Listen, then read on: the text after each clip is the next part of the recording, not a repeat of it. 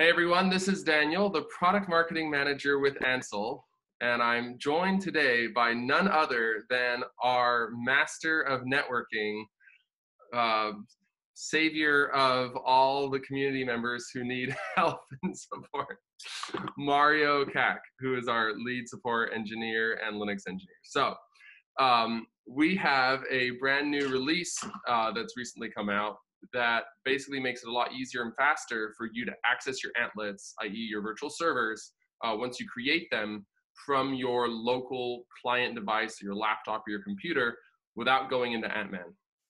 So before we dive into that, that's going to come towards the end. Before we dive into that and show you that new way that's really fast and easy, we're just going to give you some context by going over the three main ways that you would typically access your antlets.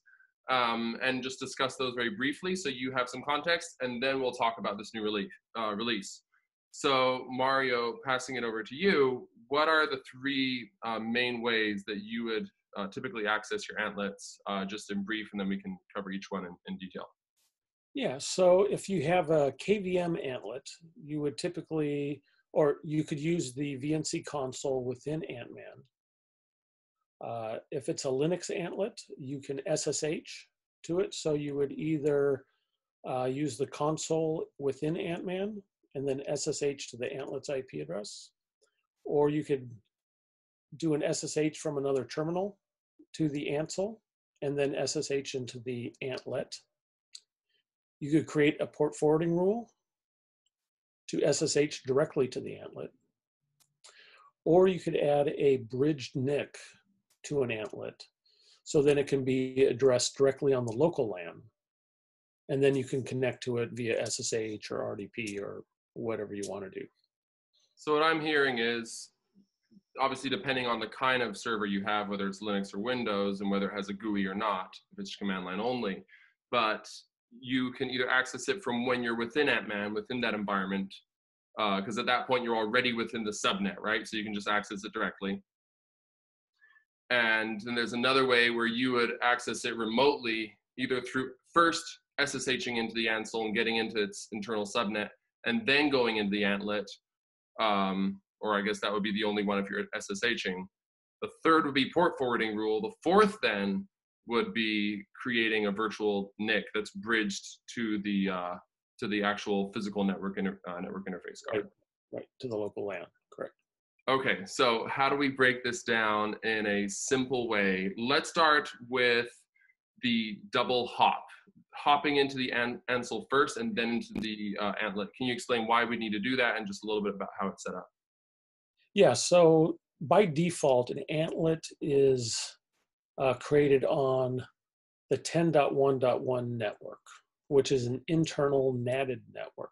So it's not directly accessible from the local LAN that the Antle's connected to. So what we can do, since the Antle's operating system does have basically a virtual NIC on that internal network, we can SSH to the Antle's operating system, and then from there SSH into the IP address of the antlet itself. So short of that, you would either have to set up a port forwarding rule because it is NAT, or you could add that virtual NIC or the bridge NIC in the antlet. So talk to me about why we would want to create a bridge NIC then. What does that do? Okay, so with the bridge NIC, then the antlet can be addressed directly on the local LAN. So it's just like plugging in another computer right into our LAN. No port forwarding, nothing blocking it, all ports are open. So you can install all your services and you can just connect directly to them. Okay. So it sounds to me that like the main difference between that and port forwarding would be with that, it has its own IP address and all its ports are potentially open or are open on your local network.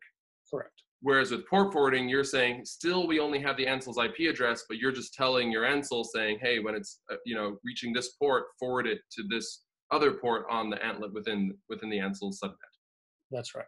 Okay, gotcha. So now that we understand how that all works, what is this new release and what does it do? Okay, so basically what we're doing is when you create an antlet, it automatically creates a couple of port forwarding rules, one for SSH and one for RDP. So if you have a spin up a Windows antlet, you could use your own RDP client to get directly to the antlet. And same thing for SSH. If you have an antlet that supports SSH, any of the flavors of Linux, then again, there is a port forwarding rule which will allow you to SSH directly to that antlet from another machine on the LAN. Gotcha. And I'm a total noob to at least to all this stuff. So when you, let's say, create a Linux antlet, is there just some kind of protocol or something that's running and always listening to port, let's say 22, in case there's an SSH request? Is that what it is? So then we just automatically forward? So typically yes. And so typically in Linux, SSH is typically open, not always, but at least with all of our templates, it is open. Okay. Yeah. Okay. So can you show us how it's done? Sure. This is where it gets fun. Let me share my screen. Okay. Okay, so what we're going to walk through here then, right, is actually creating a new antlet and seeing what those port forwarding rules are that are created, explaining them, and then actually logging in from your client, you know, from your desktop, or using a desktop or laptop? I'm using a laptop. Okay, from your laptop, and using your own SSH terminal, your own terminal to SSH directly into the antlet, correct? Yeah, so let's start out by creating a couple of antlets. So let's create a Windows 10 antlet. And let's just give this a little more RAM and a couple of CPUs.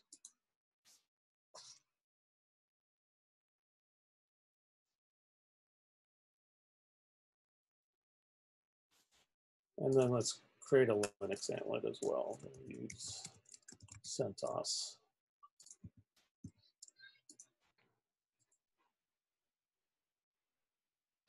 Okay.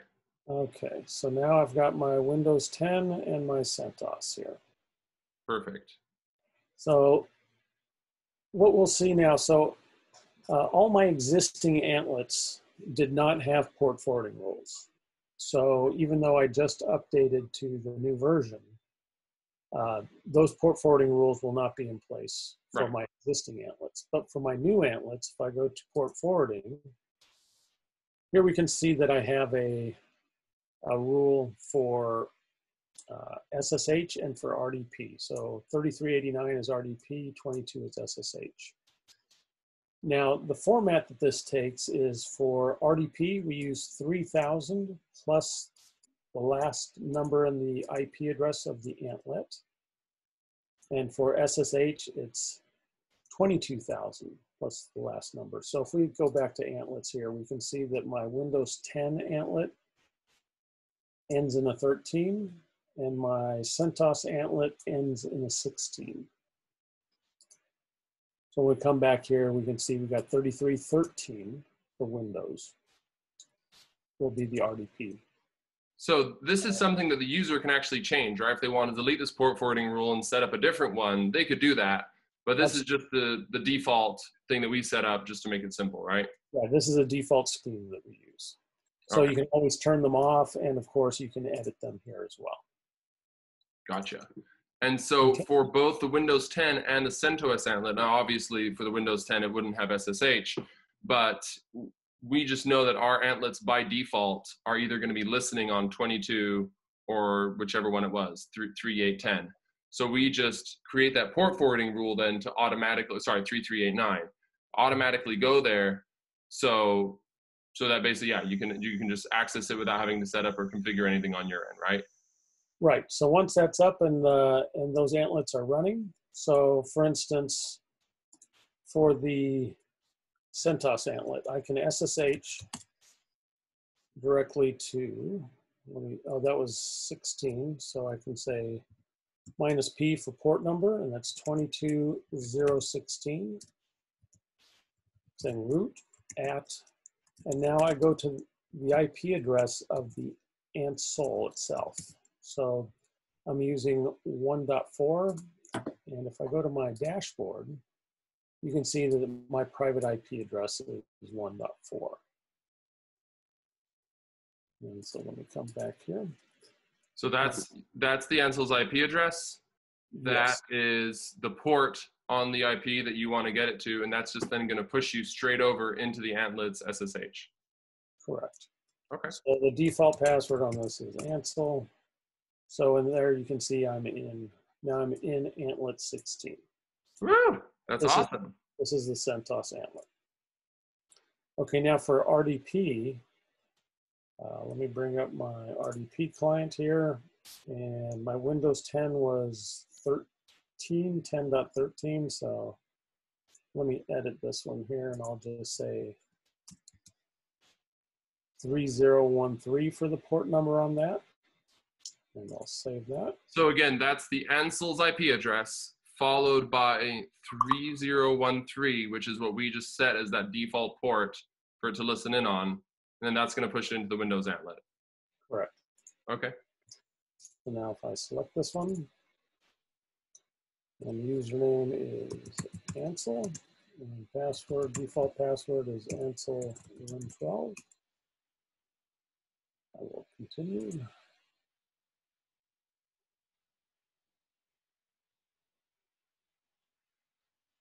Sweet. There we go. So we've got our desktop. And where did my other stuff go? Here we go. So yeah, so those are the rules there. Now, also, we could always, for a KVM antlet, like this Windows 10 antlet, we can always use the VNC Console in here as well. But if you want to use an RDP client, which can give you, better resolution, or maybe you just prefer doing it that way without having to log into antMan first, that's a great method.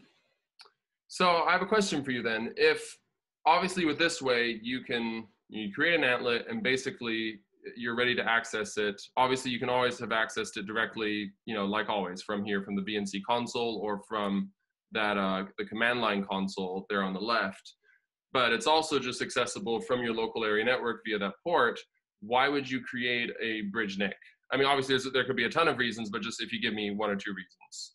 Yeah, so sometimes you might have a service that uses a lot of ports, or maybe you just have a lot of services that you want to access.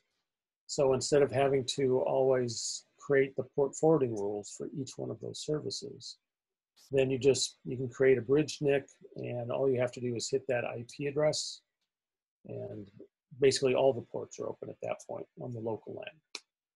Okay. Does that mean though that this is a little safer then? Just curious. And we didn't actually plan to discuss this, but is it a little safer just because then you still have that one IP address with just the specific ports that you've allowed? Yeah, I suppose it is. But the thing is too, the network that you have your Antsle plugged into, we're generally expecting that to be secure as well. Right. So, but yeah, I mean, it's another hop, it's another layer of NAT. Yeah, so it is a little bit more secure. Okay, that's cool. It's good to know. All right, well, I think that was really helpful. Thanks, Mario. Okay, great.